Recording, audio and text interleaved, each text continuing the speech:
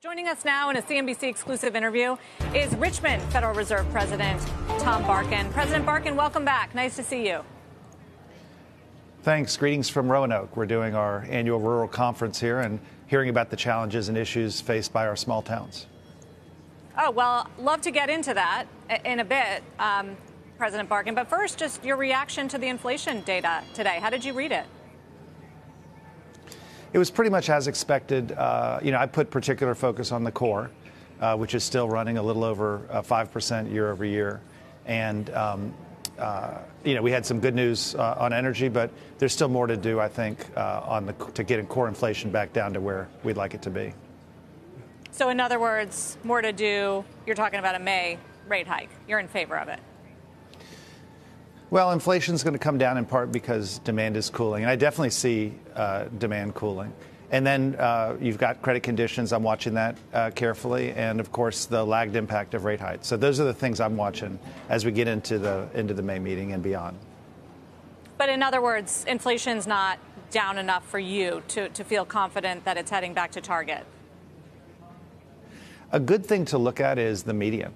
And we've had good months and bad months on the headline, but the median's been over target literally every month since it got started. So I am trying to find some comfort that we can get inflation that is being felt by people in the economy, on average, in the median, down to where we'd like it to be. But isn't it trending in that direction? That there is significant progress, even on shelter, which is a big culprit of this higher services inflation, which I know you're watching, and the core inflation levels. Pretty much everything is moving in the right direction at this point, isn't it? Well, I certainly think we're past peak on inflation, but we still have a ways to go. And shelter, you mentioned, it came in at 0.6, which if you multiply that by 12 is over 7% year after year. Core services came in at 0.4, which if you multiply that by 12 is about 5. So if you want to get down to 2%, I think we're still a ways from there. So are you thinking about more than one rate hikes? Because the market is pretty much thinking May and done. But is it your view that you're going to have to do even more than that?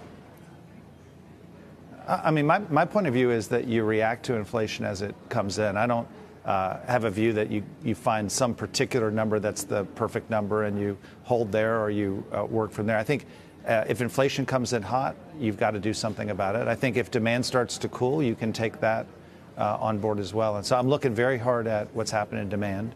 I'm looking very hard at what's happening in the labor market. And, of course, looking very hard at what's happening with inflation. Well, let's take up the demand question, because demand is starting to cool. And we've had a pile of evidence just in the last few weeks of that fact, haven't we?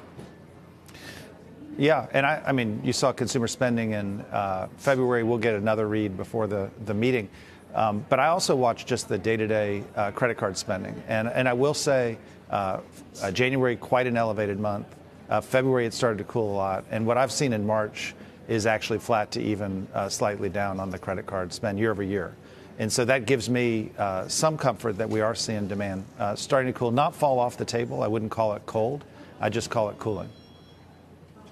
Do you think we can still pull off a soft landing? You can pull off a soft landing? Well, I'm focused on getting inflation under control, and I think we can get inflation under control. And that's really the metric I want to use here. You obviously want to do that with as little damage as possible. We'll see what happens on the demand side. We'll see what happens on the price side.